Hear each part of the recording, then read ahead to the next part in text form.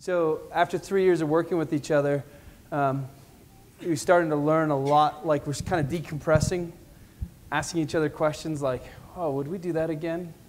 Would we do that again? And we thought, hey, why don't we do a Q&A session with each other and kind of let it be raw and kind of first impressions. So he wrote some questions, I wrote some questions. We didn't share the questions. So I'm going to be answering as honestly as I can about the whole startup and entrepreneurship process that we kind of went through. Alan's going to introduce the product. I kind of just told him to do that now. But before he introduces, I want to ask a couple questions to you guys. How many business degree graduates do we have in the room? Raise your hand. A couple business folks. This would include finance or accounting or any marketing or anything like that. Okay, how many computer science or information systems folks? Raise them high so we can see. There we go. What about any liberal arts, political science, history? 1, 2, 3. Okay. What are we missing? What are you guys doing here? Fine arts, advertising. Well, that's part of business. You're supposed to raise your hand. What's that? Physics. Yeah. Hey, he just spoke at the physics department. You guys are going to need real jobs when you get done. Just kidding. Just playing. Some of my jokes will be a little dry and a little harsh, but we'll try and get there. All right. So Alan's going to talk Space Monkey and about the product. I'm going to have Clint get that out. So this is a Space Monkey. And the Space Monkey is a device and a service. When we set out to do this in 2011, there were two big problems that we wanted to solve.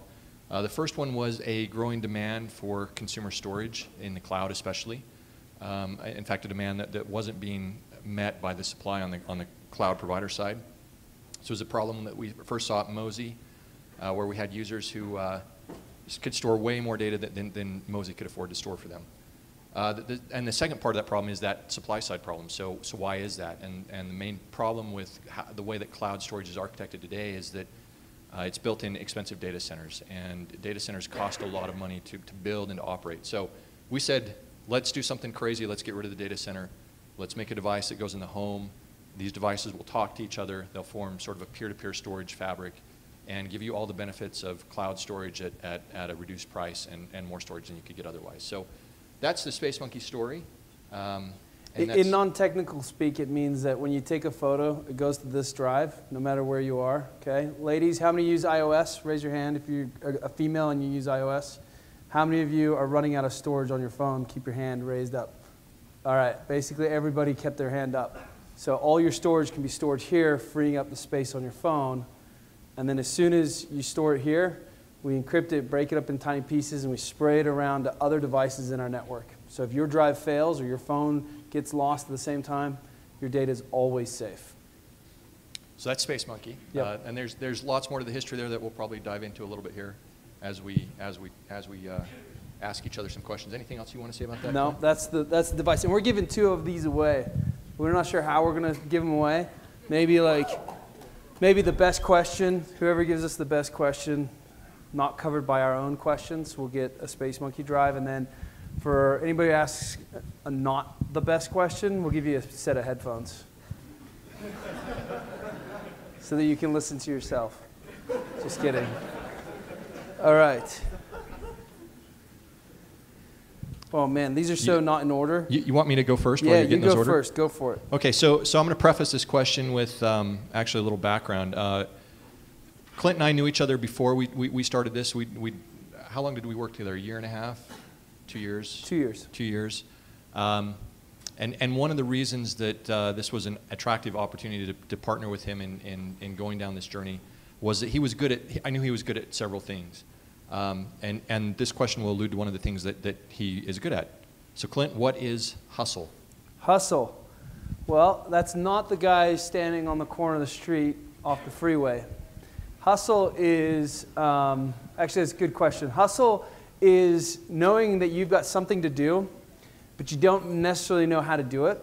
So you just kind of figure out on your own how to do it. So for example, I think the example of this is, we didn't have any money. Okay, we'd raised a little bit of, we had saved a little bit of our own money, But we knew that the project that we were going to build was going to require millions of dollars, and so we needed to get venture capital funding. So I think hustle was knowing that we needed venture capital funding, but not having any, we didn't know any VCs. I didn't have a rich dad. Alen didn't have a rich dad. We didn't know Uncle Romney. You know, all those things in place, like we didn't know. So how do you get that money? How do you convince somebody to cut you a check? And actually, you know, it's a lot of not knowing what you don't know, like, and then saying, okay, I'm just going to go do it, and I'm going to go and ask, and I'm going to learn, and I'm going to be willing to absorb as much as I can. And then the best part about hustling is that you've got to be able to take no's. The story behind this is, so Alen is better at taking a no than I am. I get emotional. I love no's. Yeah, he loves the no. I get all twisted up and mental when I get a no. Because I remember the first no we got from a real venture capitalist. He loved our presentation. He's like, oh, let me just go get my checkbook. I'll be right back. And he didn't come back. I was twisted. After that, Alen had to like calm me down, and he was like, "Oh, it's okay," you know. So, but I think with the no's, you keep figuring out new paths. There was a time in our history where we had hit every venture capitalist that we thought we knew or thought we had like 1 degree, 2 degrees. You know, the 6 degrees of Kevin Bacon. That's the game you play with venture capitalists. It's like 6 degrees of Kevin Bacon venture capitalist style. And you're like, hey, do you know this guy? Do you know that guy? Hey, can you make an introduction to this guy? And you'll take the thinnest thread of like, oh, this guy's 3 connections away from somebody at Sequoia or Kleiner Perkins or whatever, and you'll just push that and keep going until you find somebody. And when you think you're tired and done, that's when like, you know, beast mode kind of kicks in and you hustle harder and you keep going. So hustling is really just never accepting defeat.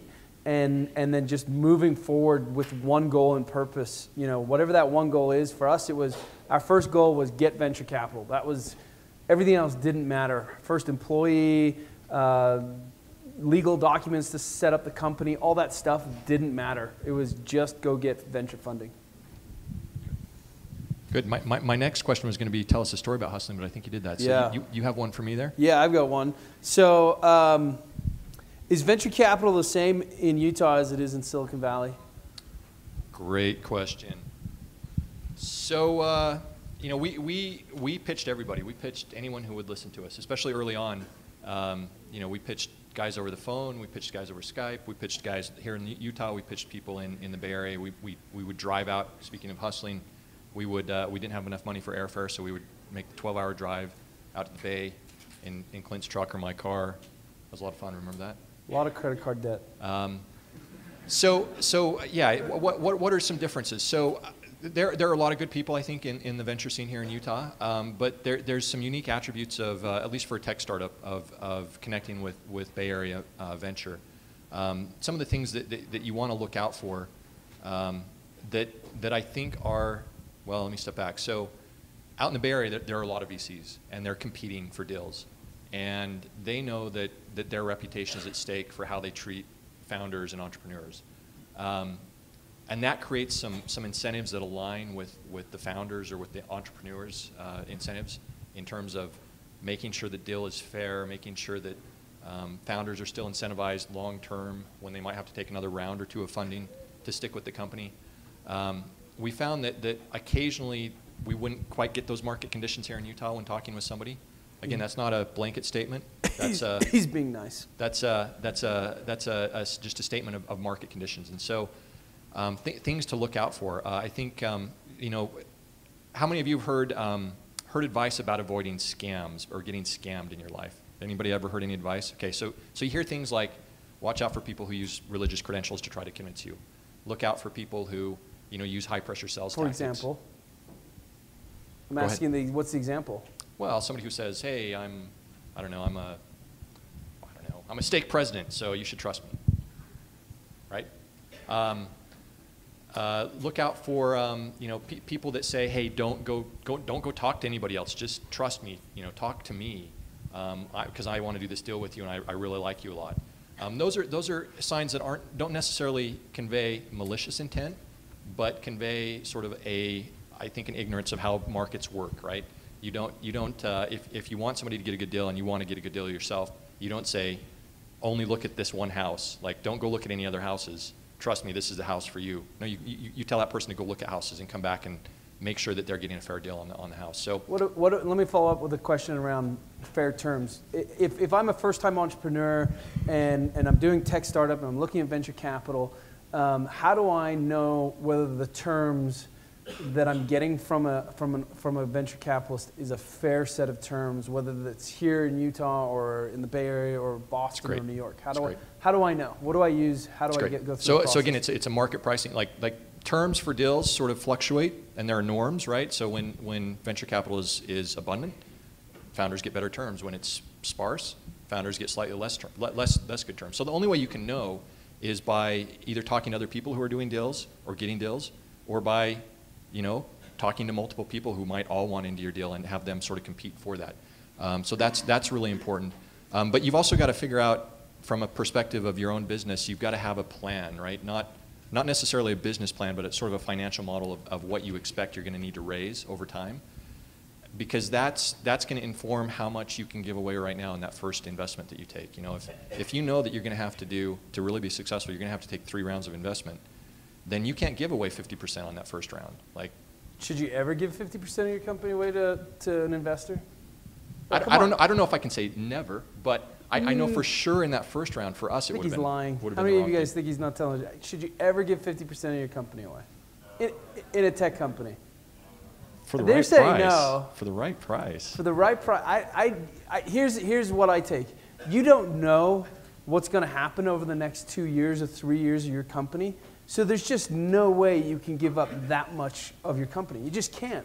So even if, and we were offered 50% of our company for $1 million, and we didn't have, all we had was a slide deck. We couldn't even give you guys a slide deck here. So yeah. So when you're selling that equity and like setting up the cap tables, how do you make sure someone maintains a controlling share of the stock without like getting that drowned out? Does that make sense? It's like, how do you make sure there's always one decision maker? Because if you keep selling it, what happens if those guys, so there. forces and then they have more stock? Yeah, I mean, there are 2 different governance mechanisms, right? There's total stock that is owned, but there's also a board of directors, and that's where the real governance of the company comes in. So board seats are usually given in conjunction with equity, but they don't necessarily have to be. And so, so in our case, we had two of us on the board. Then we added a third just so that we could have a tiebreaker if we ever had any concerns. But we never broke more than three people on the board. So even though our stock was diluted to 50-something%, I mean, technically, somebody could have stock control of our company, but if you don't have board control, then it doesn't matter. So which, that's a good question. But I think when you're selling equity in your company, I think you should look at norms and there are lots of blogs where people, or go to Quora, a lot of people are writing about, hey, is this a fair term? I'm giving, 20% of my company away for $500,000. One thing you got to understand is most venture capitalists realize that they're buying for future value. Okay, they're not buying for the current value of your company. You and that one dude who still lives in his mom's basement aren't worth anything, and that's just that's the given truth. You're not worth anything. It's future value of what you're going to do when you move out of mom's basement and create a multi-billion-dollar company. That's the truth. Let me tell you a quick story about 2 different responses to a situation. So early on, we had an investor who ended up putting money in, who we love, who said to us, "I don't think you're raising enough. You should probably raise more money." Now, there's 2 things that can follow from that after that sentence. The first one would be, "Therefore, I want more of your company, and I'll give you some more money." The second would be, just raise your valuation, and I'll take less of your company so that you can raise more money on the same valuation. And that's what this investor told us. Yep. He said, "You should just do that." And that's a great, I don't know, maybe it was a Jedi mind trick, but it was a great trust creator between us and this investor. Yeah, and because he didn't care about whether we took more of his own money or went and found money elsewhere, what he was signaling to us was that he saw the future of the business. He saw that, hey, it may take you 2 years to get the product out. We were doing a hardware product, so you're going to need more capital to do hardware. So he was helping us, which I'm going to lead into another question. I'm going to steal another question. On the role of advisors, how many people came to us and asked for advisors, and what would you do? And I want you to be brutally honest. Would you take advisors, and especially advisors who say, oh, I don't work for free, you have to give me some equity? Great. So yeah, we did have this experience where there were guys that came and said, oh, I can add so much value. Give me some equity. I know all these investors. I can hook you up. I can get you deals. I can. I'll tweet this, and all of a sudden, 1 million people will see your product. Yeah. So I'll give the same advice that I know Clint and I give to people when they ask us if we can advise. Don't give equity until they've proven. Like go ahead and say, hey, come work for me for a month or 3 months, and let's like just for nothing. And if it's working out for you and it's working out for us, then we'll talk equity. That's the right way to have that. Yeah, and I think if they're doing advisor roles for introduction to venture capitalists or something like that, their equity should only be tied if you get funding from company. But even then, I would argue that like most people do it out of good karma. Like, hey, let me introduce you to this venture capitalist or to this firm or whatever, this angel investor, and they'll say, hey, I don't need anything. I've advised a few tech companies since, and they're always like, well, so-and-so wants us to give him equity for his advisor role. I'm like, that's your choice. I'm not going to ever ask you for anything. I just think that if anybody in the Silicon Valley world watches this YouTube video, which is not likely, but if you are watching it, let's stop the advisor for equity role. Yeah. I think it's just... Yeah, don't ever pay for introductions. Introductions are free. Yeah. You can find an introduction for free. I mean, we did give some advisor shares, but it was almost always sort of after the fact, hey, thanks for helping us out. Yep. We made sure that they invested as well. That was probably the best thing we did. We said, like, guys would come to us and say, oh, I want to be an advisor. Great. Our round is this. You can put in $50,000. You can put $100,000, and we'll give you some advisor shares to go along with your investment. But you always had to show me the money. I mean, that's just sound advice, guys. Even if it's your dad, say, show me the money, Dad. And this is I think one thing that we struggled with at times was we had we'd formed some pretty good connections with people, and had some good people that we could draw advice from. But being in Utah, we were a little bit disconnected from them, and so we didn't go to that well all the time, maybe as often as we should have. Yep. They can add value. Yep. For sure. Okay. You ready? I'm ready. Ready for the next one? This is sort of a follow-up to the first one that I asked you. How is luck related to hustle? Oh, how many of you guys believe in luck? A few of you guys believe in luck? Like, oh, that dude's just lucky. He was born into wealth. No, I don't buy that. So I take the founders of our founding fathers, blah blah blah, founding fathers' view of this. Luck is something that you generate. You can't. We were talking about this a little bit earlier. You can't be in position to not have luck fall on you. You can't say, oh, I'm going to get $1 million of venture capital funding, but never talk to a single venture capitalist. You just can't do it. I mean, that there's no such thing as that type of luck. VCs don't call you up and say, hey, I know you're looking for venture capital, but you're not willing to talk to anybody. Here's $1 million. You're not that lucky. Luck is built. It's work that you put into it. It's how many calls you take, how many meetings you took. I remember when we were so poor that we were staying, at my friend's house on an uncomfortable beanbag, in Mountain View, having to, walk up and down Sand Hill Road because we couldn't afford a rental car, or, just meeting with as many people as we could.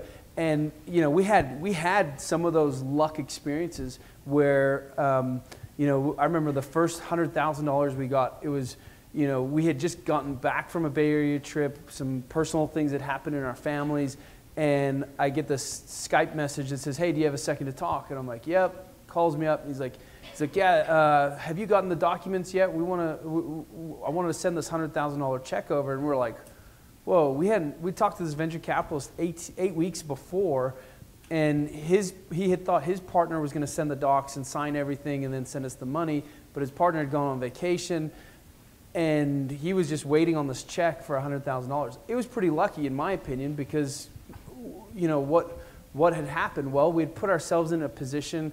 We kept pitching, kept talking to people, and he was super excited. So yeah, I think luck is where you put yourself. You can be lucky when you get there, when you put the work in to be there. Yeah, so and it's totally related to hustle. Absolutely, great. just to reiterate that, I think luck happens. I mean, we're lucky, but it doesn't happen if you're not in the game. You can't make the shot if you don't take it. You can't make the shot if you're not running up and down the court. So you got to be in the game. All right. So my question is, how do I learn? Well, here's a question. I'm being facetious here a little bit, guys, so don't be offended. I have PowerPoint skills and I have spreadsheet skills. How important am I to the company, Alen? Yeah. So those are valuable skills. But he's the smart one. I promise you. I'm not the smart one, so I don't know why he picked me. That's what the real question is. Why would you do a startup with me, a guy like me who doesn't have any? So as I mentioned, Clint and I had a relationship before we started this company, and that relationship was with Clint as product manager over a team that I worked on. Product managers in software have an interesting relationship because software engineers don't report to them. There's not a boss-employee relationship there. It's a relationship of, hey guys, this is what the product should be. Can I convince you of that and convince you to build the things that we think are priorities? And so effective product managers, I think, have a unique set of skills where they can convince people without the threat of force to do things that are right. And the best product managers are loved by software engineers. So Clint was one that I knew other software engineers recognized and respected and liked working with. So that was a huge factor in me. It wasn't for Clint's spreadsheet skills aren't actually that good. No, they're not actually. Yeah, so I'm going to add on to this because I think there's a strain here. How many of you would like to do a technical startup? Raise your hand. Would love to get venture capital, would love to be on TechCrunch, all that stuff. How many of you keep your hand raised if you're one of those. How many of you are the technical co-founder, or not the technical co-founder, keep your hand raised. Okay, if you're not the technical co-founder, I mean, you don't have the engineering skills like me. You're like this guy, right? Okay, so you have a challenge. Your challenge is you want to go over to not this building, but the building over across the street where they do LAN parties. You guys know what LAN parties are, right? Okay, so LAN parties instead of Friday night dates is where a lot of those guys are working on other things, okay? So you have a challenge. You have an inherent challenge. Here's my advice.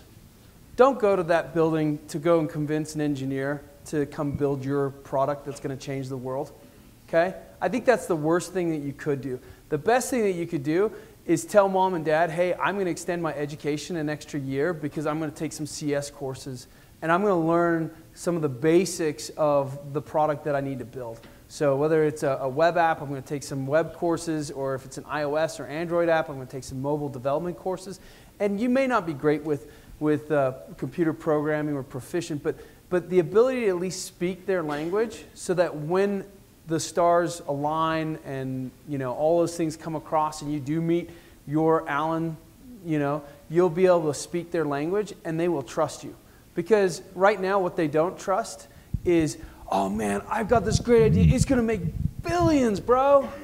Billions. We're going to change the world. It's going to be awesome.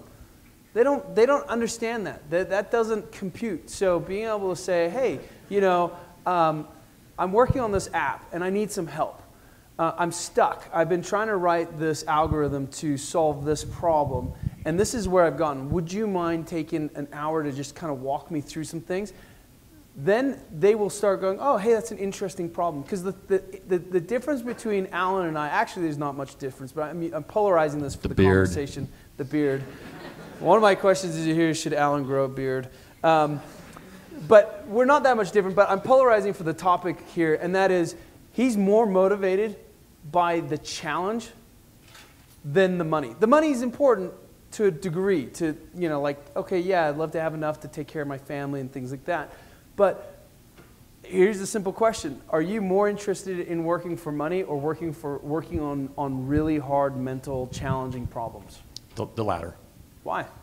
Well, I mean, money, I don't know, what good is it? I mean, right? No, I mean, think about it. Look, you can Private jets. We live in a great country, right? I mean, you can. Ritz-Carlton. Yeah, it's pretty good. New you cars. you can almost not work in this country and still feed Tailored yourself. suits. Right, and you can buy a tailored suit if you earn enough. Trips to London. Trips to London. But what you do every day with your life, right? What you do 8 hours a day, 10 hours a day, 12 hours, whatever it is, that's where your time's invested. And time is way more precious than money, right? I mean, none of us can make more time for ourselves. Like, And that's the truth. We have a finite amount of time, each of us. You know, I think Clint and I, we're a little bit older than you guys, so we think about death maybe a little bit more often. How often do you think about death, Clint? Every time I'm changing a diaper. So I actually think my kids are up at the top there, or they were earlier. So I mean, there's a lot of ways you can make money, and there's a lot of ways you can live your life. But finding a purpose higher than that, I like the saying. I don't know who said it first. Maybe it was Elon Musk. I don't know. The saying that you don't wake up in the morning and say, today I'm going to breathe. Right? Breathing is my goal today. That's like in business. Breathing for a business is making money. You have to do it. But if that's your end goal, you're not building a rocket to go to colonize Mars. You're not building an electric car to change how the auto industry works. It's really hard to make money in those. You're not building a storage device for consumers to change fundamentally how the industry does data storage and cloud storage for people. So that purpose is what I think drives me, and I know it actually drives Clint as well. It is, and I was just polarizing. It really is. You got to find your North Star. I mean, guys, I don't know any of you, and I apologize. I hope that maybe someday I'll be able to meet you and have a profound impact in your life. But those people who do have a profound impact in your life, and if you don't have any, find some.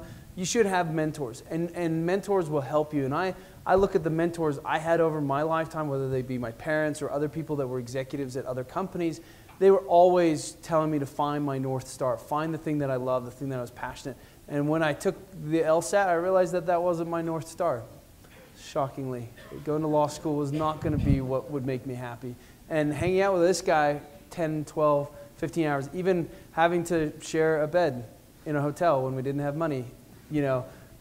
It was all okay. There were pillows, It wasn't lots of pillows in between us. It was honor Lots code of compliant. pillows. Don't worry. All I had Mostly to do was ask him to take his socks off, though, because that's just disgusting. So, no, I don't remember socks. He doesn't remember anything either, just so you know. I have had to be his mental secretary since for 3 years now. But the point is, spending that much time with this guy, you better love what you're doing. You better love that, and you better have faith in the other person and trust. And I think that's one of the things. We had worked with each other a year and a half, almost 2 years previous to Space Monkey. But you know, outside of work, we'd spent a total of 2.5 hours. He showed up to my birthday party uninvited once, and that was it. That was all we knew of each other outside of work. And so to go and do this, you better believe that you can appreciate and enjoy that person who is. You know, I joke and say he's my other wife, but he probably jokes and say I'm his other wife. It's just true. You spend so much time with them, and there are times when you'll have challenges. I mean, I probably should ask you, what was the time that you had the most? He won't remember because he doesn't have a good memory. What was the time that you had the most challenge with me starting this company? I don't remember. Yeah. You know what I do remember, though, on Clint's point about, you know, go find some skills for whatever it is that you're building and start building it. Clint actually built our. I said he wasn't very good with the spreadsheet, and that's actually true. But Clint did build our first website that we launched the company with. So. Yeah, thank you. Yeah, it was awful, as in awfully awesome. But no, I mean that's an important thing. It's like you may not have skills, and that's in certain areas, but you better be ready to put the hat on. That's the hustle too. I didn't have programming skills, but I decided to take some CS courses. I didn't have graphic design, but you know, he knew how to use the GIMP. GIMP, yeah, he knew how to use GIMP. So we figured it out ourselves, and we had a lot of fun. So, all right, I've got another question. So, your biggest regret? Mine is not taking the $6 million that a venture capitalist offered us early on, right off the bat. What's your biggest regret? Wow. Saying who you picked as a partner doesn't count. I think, you look back and you realize you made a lot of mistakes, even onto a path that might be declared successful eventually. I think that's inevitable. Boy, we've made a lot, haven't we? I think one of the biggest ones that we made, that I made, was maybe not getting the product out quite as quickly as we thought we would. I think that was a big mistake. I think we recovered from it, but it was dicey there for a while. Yeah, I think that's interesting. So, yeah, question over there. How do you think it could have impacted your business to have taken the $6 million and gotten the product out quicker? Or slower. Yeah. Because money can often complicate. Do the opposite, right? Can do the opposite. You think that, oh, hey, I've got all this money, keep going, keep going. So that's a great question. Almost a Space Monkey worthy question. We'll see how everybody else stacks up. Yeah, I think if we had taken the, my mindset has always been, you take as much money as you can, and you got to go as fast as you can, because you're going to hit a wall. So when the balance goes to zero, you're going to hit a wall. Okay, when you can't pay paychecks anymore, and you got 6 employees, 10 employees, and one of them just had a baby, and all these other situations that are going on, you're going to hit that zero, and you can't pay that paycheck. You need to be able to hit through the wall and break through it, so that you get your next round of funding. I think if you get $6 million, and then like you have $2 million in the bank before you go raise your next round, you always have this big, huge buffer.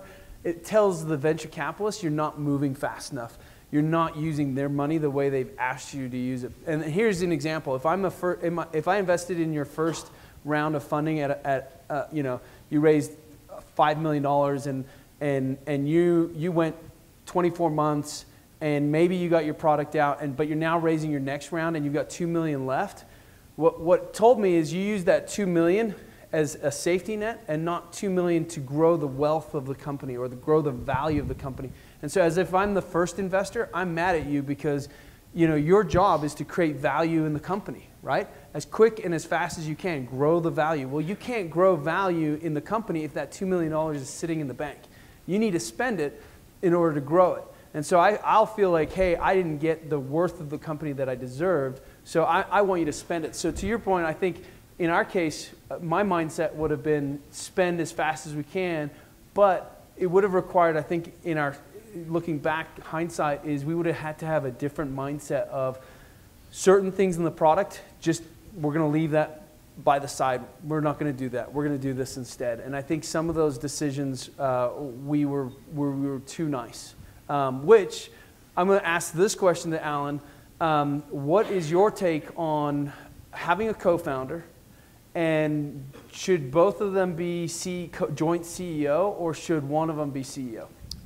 Pick one. Pick one of them. I think we tried to run a really flat organization for a little while in the company, where nobody really had titles, and that's cool. That's great, and there wasn't hierarchy. Super new age. Especially when you're small, you've only got your 5 or 6 people. It doesn't make a lot of sense to have a vice president and a manager in that mix. You're just throwing away money.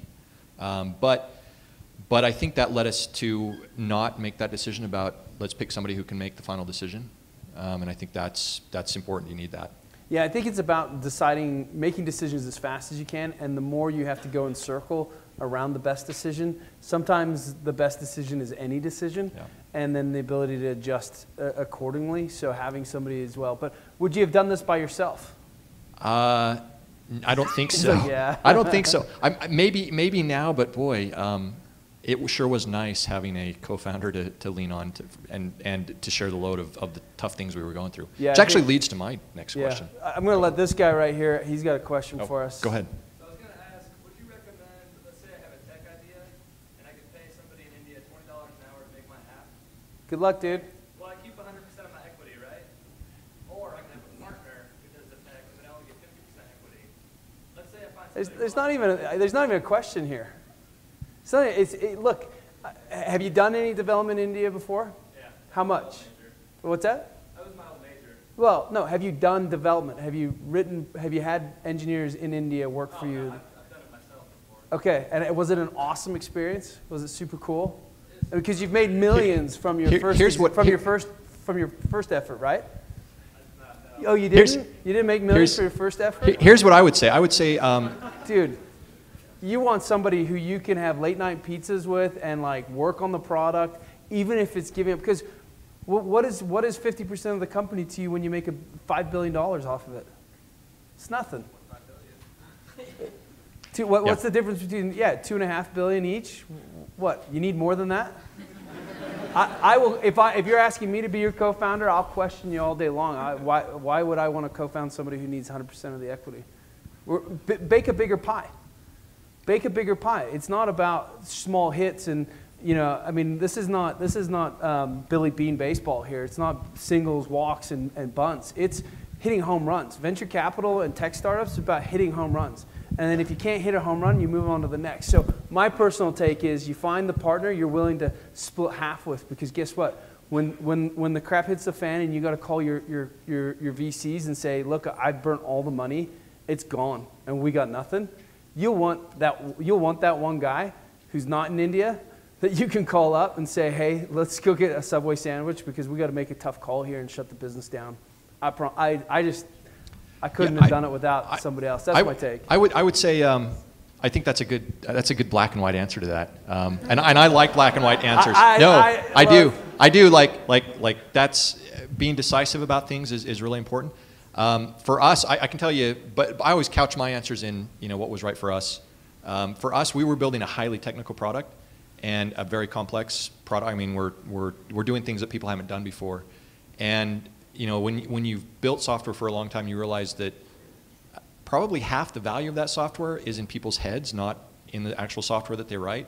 And so for us to ever outsource anything that we were doing didn't make sense, because that's giving away way more of what we're creating. Does it ever make sense? I mean, come on, be brutal. These guys need honesty. So, your person, like if I came to you and said to you right now, we got how many guys? 15 guys now. Yeah. I'd like to double that, but the best way to do that is I'm going to outsource it to India, and I'm going to double it. It would depend. It would depend on the tech. It would depend for me. So here's why. I give it up. Here's why.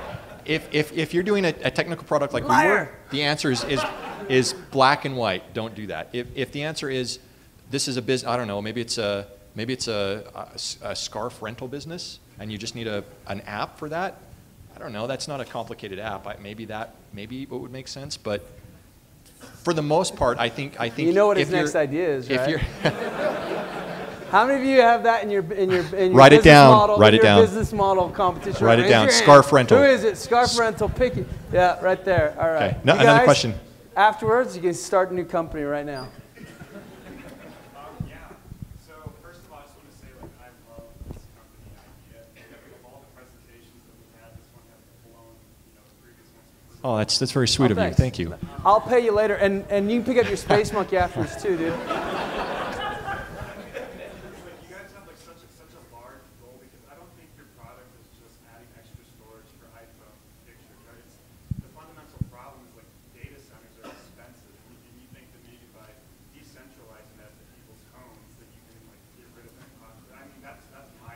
Yeah, that's right. And that's the right take. That's exactly right. I mean, they're so expensive, and how do you pay for that? Through an ad. He's definitely getting 2 Space Monkeys now.